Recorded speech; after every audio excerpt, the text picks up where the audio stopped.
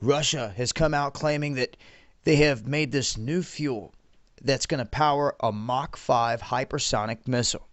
Now, I'm sure you've heard of Machs and hypersonic and missile stuff all over the place.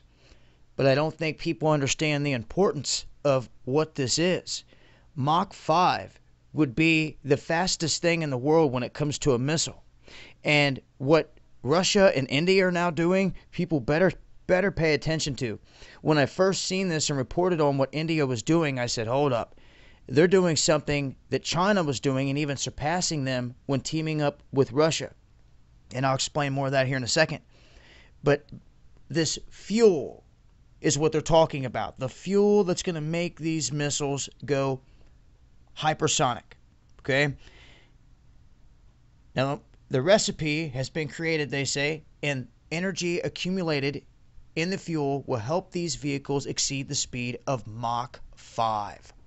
And that's just crazy.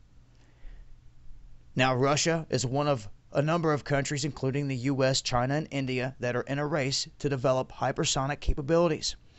Hypersonic missiles travel at least 5 times the speed of sound, as you can see right here.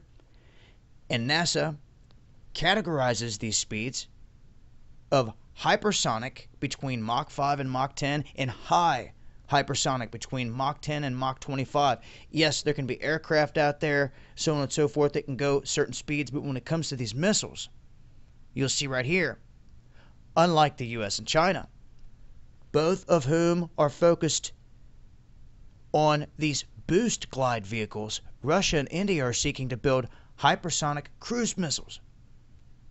Now, they have already developed the BrahMos, and this is considered the fastest cruise missile in the world. What do you do about that? They're admitting it. These two have got the fastest cruise missile in the world. If it's the fastest, then you don't have anything that's going to catch it and shoot it down, because it's not going to catch it. And if they're working to achieve Mach 5 and they're sitting at Mach 3 right now, boy,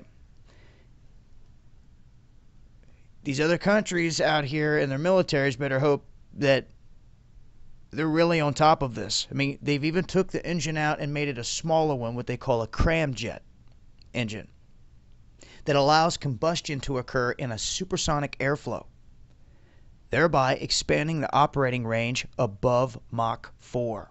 That's on this new one, the prototype they've got, and they plan to test that in 2017.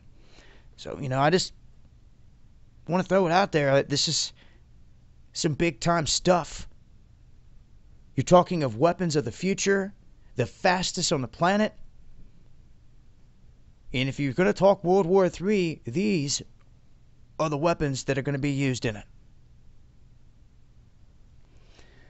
I'll leave a link. It's been Dabu 7.